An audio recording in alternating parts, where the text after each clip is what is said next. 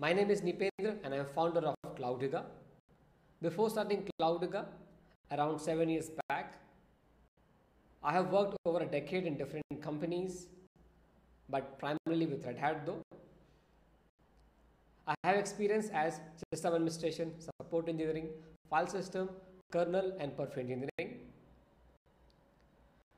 In 2015, I wrote a book on Docker and then published a course on edX for the CNCF on Kubernetes, which has been taken by more than 200,000 users across the globe.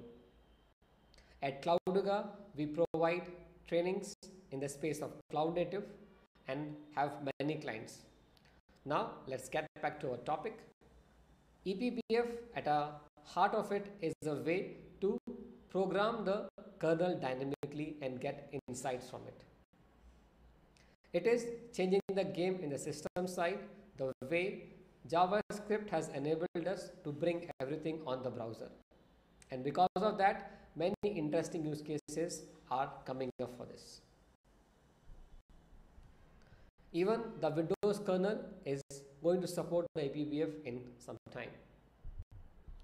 Let us now look at brief history about eBPF. So before eBPF, there was BPF, which is Berkeley Packet Filter.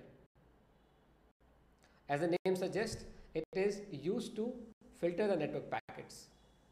In any OS, we have two primarily things. One is user space and the kernel space.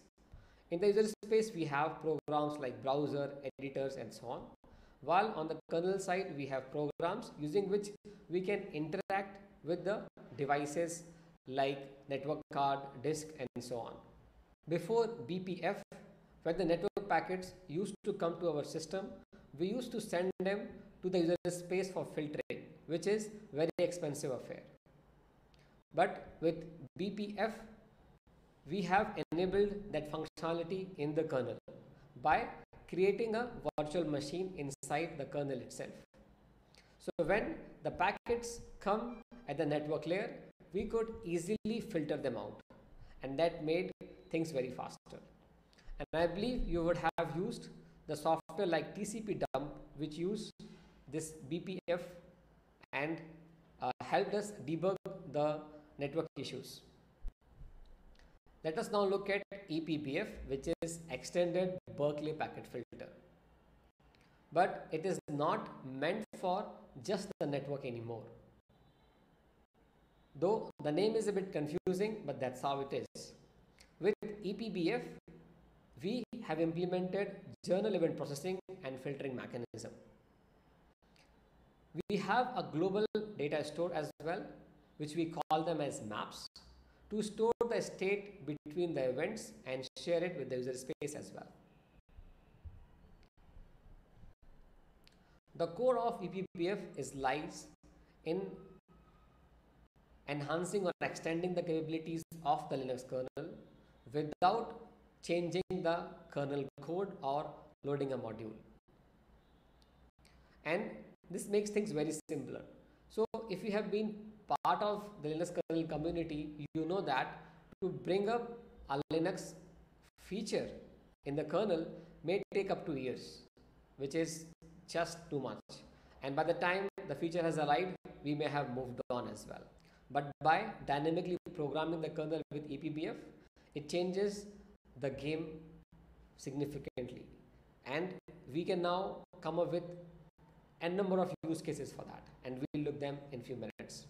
We can attach eBPF to different programs like any Linux kernel, anything in the network stack, any user space program, and so on.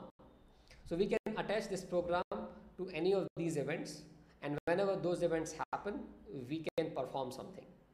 There are many use cases for eBPF now. Now, if you look at in the cloud native world, when we talk about Kubernetes, which runs multiple containers, and these containers in most cases are just programs. And if we can attach the eBPF at the kernel level, we can actually look at what's happening in every container and so on. So rather than putting something at per container level like a sidecar, we would filter them out, or we can inspect them at the kernel level. So things would become very simple. Now there's one more use case in the networking space as well. So if you look at in the Kubernetes ecosystem, we communicate to the pods throughout the Kubernetes cluster, and generally we do it with the help of kubeproxy. So with kubeproxy, we create these firewall rules, and that help us communicate with different pods. If we have a lot of pods, then that can be significantly slow because of the way IP tables would work. But again, if we have a lot of pods. But on a similar case, if we move to the eBPF based CNI plugins like Cilium, things are very fast because we are not going anywhere in the IP tables route. We just go from the kernel layer itself, and that makes things very fast. eBPF has been well tested for some of the load balancing projects like Catrun from Facebook, Unimog from Cloudflare, and there is an active work going on to implement service mesh with eBPF. So good times ahead. As with eBPF, we can look at everything what is happening inside our system. There are very good use cases for both security and observability as well. In the security terms, we can have the tooling built around networking and the runtime security as well. Fault code tracy and network policies are some of the example of security things there. Similarly, for observability, we have different tools like Pixie and so on, using which we can observe in the system what's happening through and throughout. Before we jump into the architecture of eBPF, let us look at some very basic examples and see what all possible with just single liners. You can also trigger the lab and then perform the hands-on lab along with me. So now here I'm going to first install a tool called BPF trace, which is a high-level tracing language for eBPF programs. So let's install that first. Once those will get installed, we are going to run a very simple program to trace all the system calls, and then we'll print them by counts. So our BPF trace has been installed. Let us now look at our first example in which we are going to get system call counts by the programs. So if I run this script, it is going to collect the system calls called by every program. Now if I just press Ctrl C, you can see that there have been few programs which are running on system, and they have called different number of system calls. Like the node program has called 41 system calls and so on. Now with the next example, we are going to list down all the bash commands which have run throughout the system. So I run this particular program, and let's say if I open up a new terminal and run few commands, let's say I run few commands like this. Now if I go back, I can see that these programs are listed here. So we have run the date and the cal command, and they are listed here.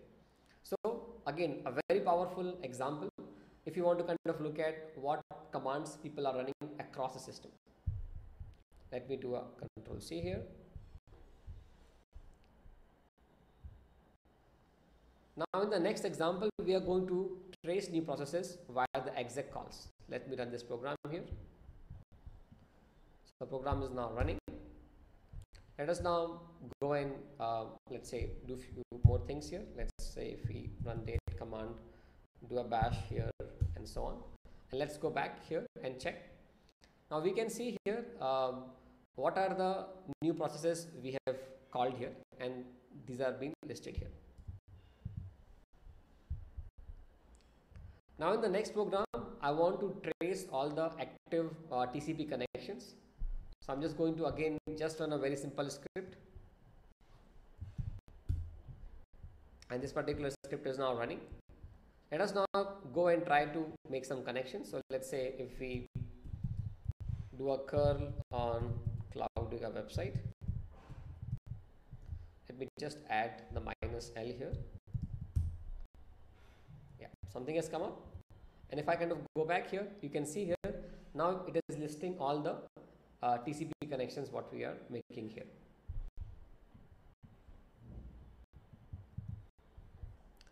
Now on the screen, we can see different BPF trace types which we can attach at different places in the system. So as you can see, we can attach them with respect to devices, memory, CPU, user space programs, and so on. So we can actually put or have these scripts for each individual subsystem what we have here, and we can then see what's happening exactly on our system at any point of time. Now we have seen the basic examples. Now let's see how does eBPF actually works. So here is a high level diagram which is going to explain you how things are happening behind the scene. So we need to load our eBPF programs by the BPF bytecode, which we can write manually, but of course writing manually bytecodes is just going to be too much complicated. And that's where we have different toolchain which have been built, using which we can easily write these eBPF programs. So there are different toolings. We have seen the example of BPF trace already. Then there is BPF compiler collection, we call this BCC. You can even write now the programs in Rust language and so on. So once we have kind of generated the bytecode, so now once we have the bytecode either by writing it manually or from any one of these tools, we can load that bytecode to our kernel with the BPF system call. And first we hit the verifier, which would verify whether the code which you are loading is safe to run on the kernel or not. If it is not safe, then verifier would fail it and would not run it. Post verification, we are going to use just in type compilation step to convert our instructions to the respective architecture what we have. And once we have done that, we are going to attach the program to different events what we have. And those events, as I said earlier, can be any kernel call, can be any user space programs, can be any trace points, and many more. So once we have attached to any of these events, and if those events occur, we are going to do the data collection. And the data collection we are going to do with the help of maps. And using these maps, we are going to share those stats in the user space, which we can visualize or see it in the text or whatever it is. Now there are different kind of maps we can create to collect the state of the events and so on. Now here is a very simple program which we would write with BCC and Python, and try to hook it with an event. So whenever that event happens, we get some data out, and we'll see that. So again, there are different front ends as I mentioned earlier. So we are going to use the BCC library with the Python program to run the particular example. So only we have just added the front end now. So let's see how this is going to happen. So for that purpose, we are going to first load a few packages to perform those steps. So we'll just load the BPFCC tools and the Linux headers package. Once you have done that, here we have the Python program, and as you can see with the Python, we are first importing the respective module, and then we have this BPF program which we have just written in C language here, and we are going to load that particular program with BPF call here. So if you look at in this particular program, we are simply saying that whenever this particular function is being called, run the print hello, KTS and cloud-native community. Now what we are doing is we are loading this particular BPF program and attaching it to the system call clone. So whenever we are going to fork, we are going to run this function and print out the output like hello, KTS and the cloud-native community. So let's try to run this particular program now.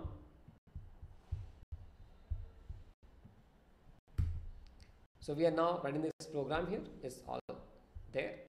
Now let's go ahead and do some fork. So just going to kind of spin up few more terminals here. Maybe write date, some other commands here. And now as you can see here, as we kind of perform any of the clone functionality by any means in the system, we are getting this particular output on our screen. So with eBPF, we are just bound by our imaginations.